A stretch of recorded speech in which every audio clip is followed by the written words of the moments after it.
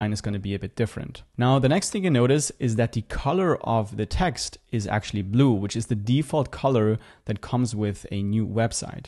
And if you look here, the color is actually like this very kind of like this almost black, but it's a bit more gray as well.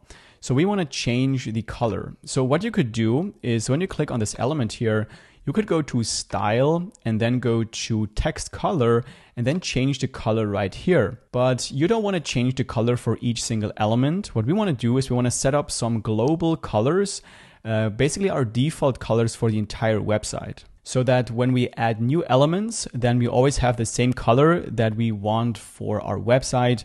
And that also makes it easy to change the colors later on once the website is finished. So to set up our default colors, we want to go to the hamburger icon here on the top left, and then go to Site Settings. Then go to Global Colors here at the top. And then here we can see the default colors that are currently active. So we have this blue that we've seen here with the text, which is the primary color. Then we have a secondary color, a text color, and then also an accent color.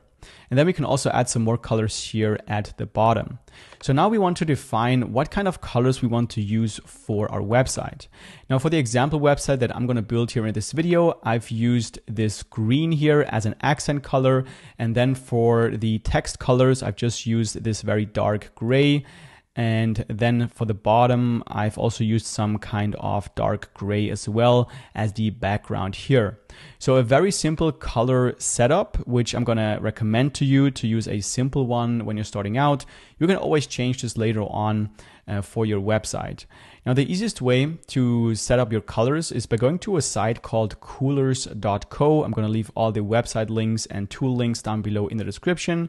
And then here, click on Start the Generator, and then you can set up your colors here. Now, I'm going to simply do 3 different colors. So I'm going to click on the X twice, so we only have 3 different colors.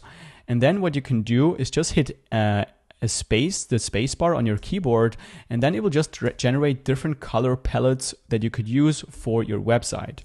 So if you like a specific color, so for example, we like this one, we could just click on the lock icon, and then this color will basically stay here. And then if we hit the spacebar again, it will just change to other colors that will fit well with the first one we have chosen here. So you can do this and just find out the colors you want.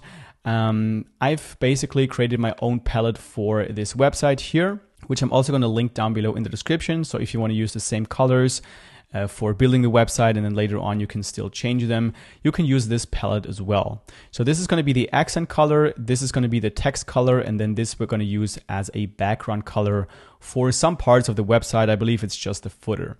So I always have this open here, so I can just click on the copy icon here, and then it will copy this color code that I can simply paste into my default colors. So first, for the primary color, I'm going to copy this code here. So I'm going to click on copy here, and then I'm going to go back and I'm going to change this primary color. I'm going to just paste that in here, Control V. And as you can see, now the color has changed. I'm going to use the same color for the secondary color as well, and also for the text color, just to keep things simple. Like, you don't want to do too many complex things when you're just starting out building a new website, especially if you're a beginner. So then for the accent color, we're gonna go back to our palette. Then we're gonna use this one here, copy, and we're gonna paste that in here as well. And then I'm also gonna add a new color for a background color. I'm gonna click on Add Color here. Then I'm gonna name this one Background number 1, and I'm gonna copy this last color by clicking here, going back, and then choosing the color like this. And that's everything we need to do. So these are the colors I'm going to use. I'm going to click on Update here at the bottom to save this. And you can also see that the heading we've added before, the color has now also changed to the default primary color we have set here. Now, what we also want to do is define our default fonts for the website.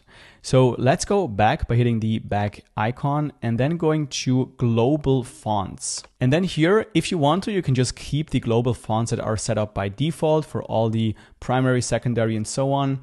I personally going to change this. So I'm going to click on the pen icon, and then the default one for the primary is Roboto. I'm going to change this to Open Sans. So I'm going to choose this one here.